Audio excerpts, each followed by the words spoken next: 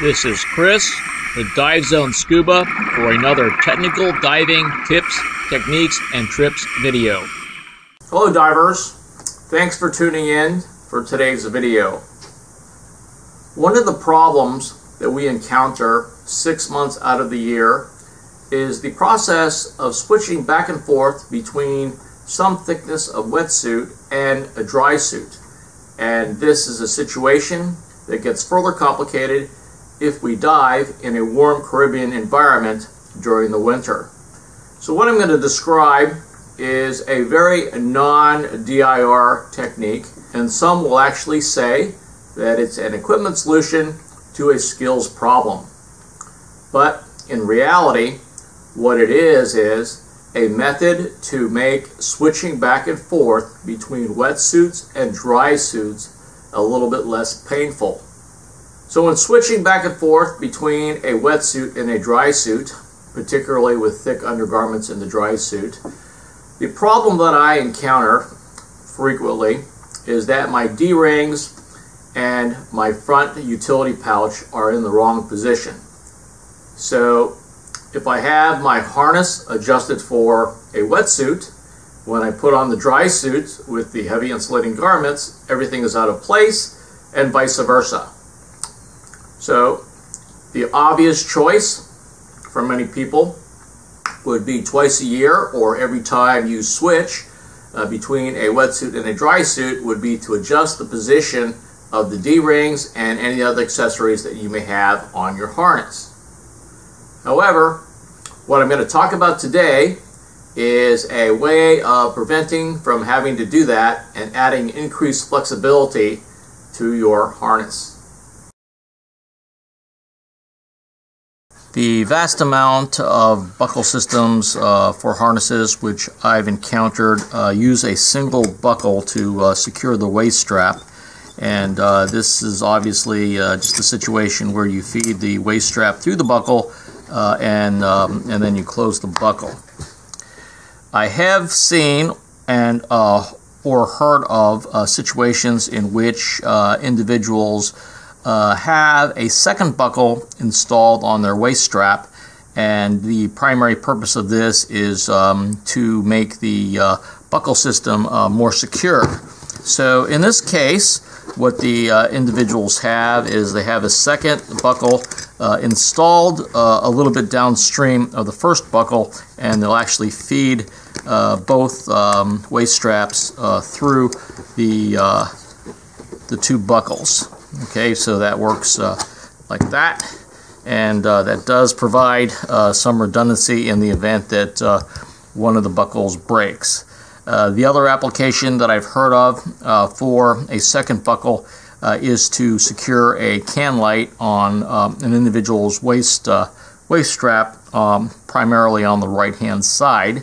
I don't use a can light. I use a light with its battery mounted in the actual head itself, so I don't really use that.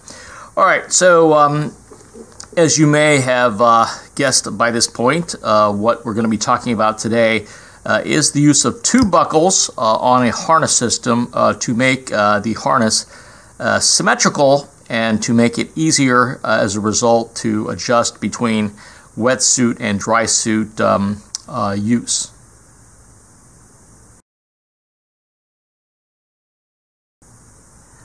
On my Stealth side mount rig, I typically carry a utility pouch on the front, and I will generally use the forward and rearward D-ring system in order to handle aluminum tanks. When I use this particular rig, I have it set up so that I have the left-hand side here is open with the loose webbing, and then what will happen is I will use this part to go through the buckle which is on the fixed end of the left-hand side. Alright, so what happens with the switching between the dry suit or the wetsuit and the dry suit is the increased bulk causes this whole system to be offset because of the larger circumference of the dry suit. And so now the forward buckles are completely out of position, and I am unable to successfully put my tanks in proper trim. So the idea behind this modification to make the harness symmetrical is you also do the same thing with the right hand side. And so what you do is you chop off the webbing here in a symmetrical manner as to this side here. And so now what you have is you have two loose ends of the webbing, which now are fed through buckles that are mounted on the fixed portion of the waist strap. I don't know whether it's better to position the buckle on the front component or on the side components, but since the way the rig was set up originally was with the buckle on the fixed component of the waist belt, I decided just to completely retain that too.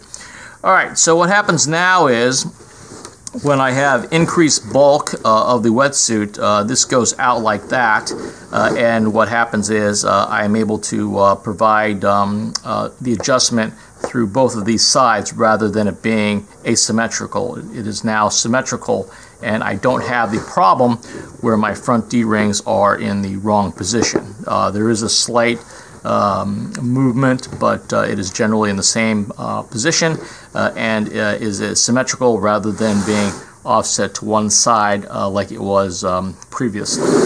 Alright, so in the next video clip what I'm going to do is I'm going to show what it looks like when I have this mounted on the Stealth rig, and I found this so useful so far that I've actually converted my back mount rigs, my back mount harnesses to the same approach, so I don't have this wetsuit dry suit issue as we frequently go to Caribbean destinations during the winter, and at home we're still diving in dry suits. So with the back mount system I don't have the same problem with the front D-rings, but I do have the issue with the front pouch being offset, which also causes problems with my crotch strap fitting here. That also becomes offset as well. Alright, so that's the end of this clip, and I'm going to go to the next clip showing you mounted onto the Stealth. Here is the symmetrical side mount rig that we're going to be working with today, and originally the harness was set up so that the buckle, the single buckle, was on the left hand side of the rig, and then the pouch would come across the front, and the waist belt would be put through here and clamped. Alright, so the modification to the harness is that the other side of the harness, the part that would feed through this buckle, was chopped off, and an additional buckle was put in its place. Okay, so now the harness is completely symmetrical. Alright, so to use this under normal circumstances, what you're going to do is you're going to do the same thing as you did before.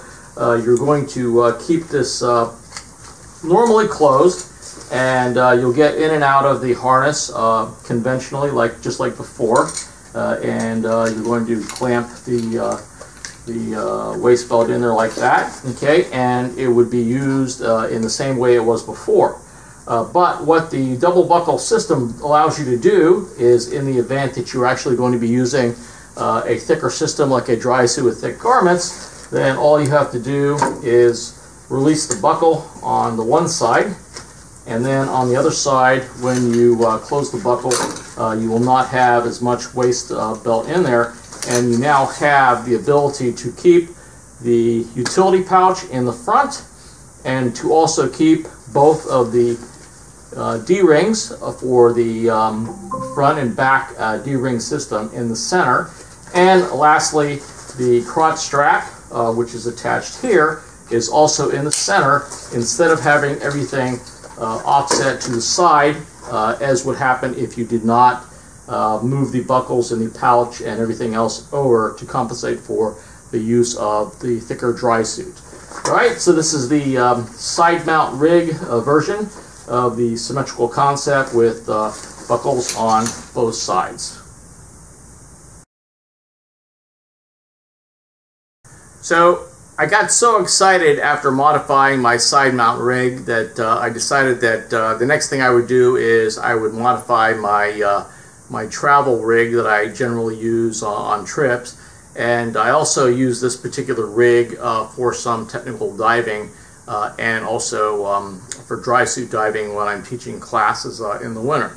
Alright, so it's basically the same thing. This was the original buckle, and again, the webbing for the waist belt went all the way through to this side. So again, the buckle's on the left hand side. And so then I did exactly the same thing that I did before. I chopped off the long piece of webbing that went through the whole thing and installed another buckle on this side here. And so I have my front mounted pouch that I use again, that I carry a lot of stuff in. Tools, emergency DSMB, and so on, and again, it has the crotch strap. This is a different crotch strap buckle, but it's got the crotch strap, releasable crotch strap buckle on the bottom. And so again, instead of having everything offset like this, which would cause problems with me accessing the pouch and would twist the crotch strap, because I now have the dual buckles on both sides, I can now keep everything symmetrically centered, and I don't have the previous issues that I had before. So I don't have this issue that I had before with the side mount rig because of the front and rear D-rings.